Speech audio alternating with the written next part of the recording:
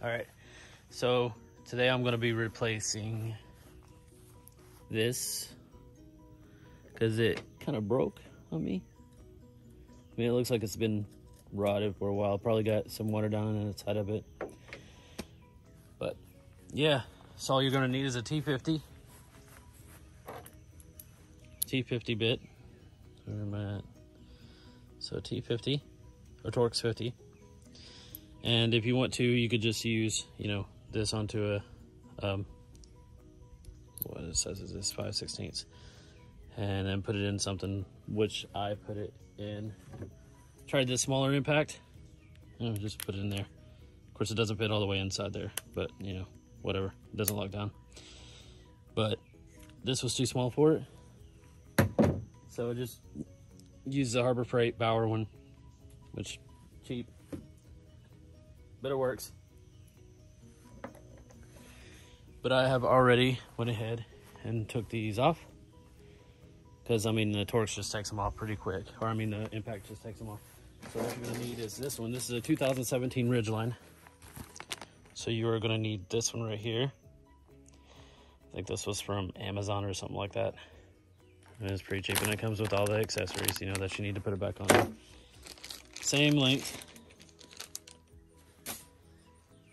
Same length as a stock one. It's an OEM replacement. OEM replacement. And what you're gonna need, I can't even tear the plastic open. That's pretty bad. So these little plastic retainers. So they go in here. They go on this, just to keep that screw on there. I got a cat coming over here, wanting to be in the video. But you will take these and put them on there. Hey cat. Or I guess you could just go ahead and take these existing ones off of here. You close that. Or maybe I just busted it. No, I didn't. It's just a little plastic retainer. Same as that one. I'm gonna go ahead and use these because they still have the Loctite on there, which I don't have any Loctite. So that sucks for me. But just clips back on there, holds it on. And take this one back off.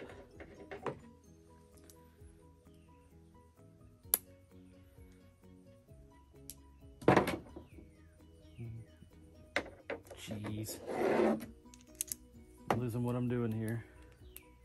Snap it back on there. Then it's on there. And all you're gonna do is put it back in there. You gotta get it right. One's reversed. And then I lift this up a little bit. Put that one in there. I have it sitting on a block under there. Guess it was too short. I'll have to tighten that up here in a minute. But it's gonna be loud, so I'm gonna pause this, tighten it up, and then I'll get back to it. Okay, so there you have it. New one installed. Like a 5-minute fix. But look at this, how old this is. I mean, that stuff was breaking. That's pretty bad. Rotted up pretty bad there.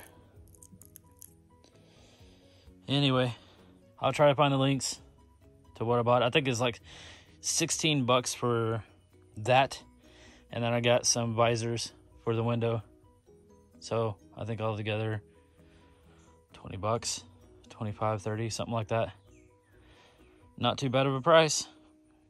Anyway, talk to you guys later.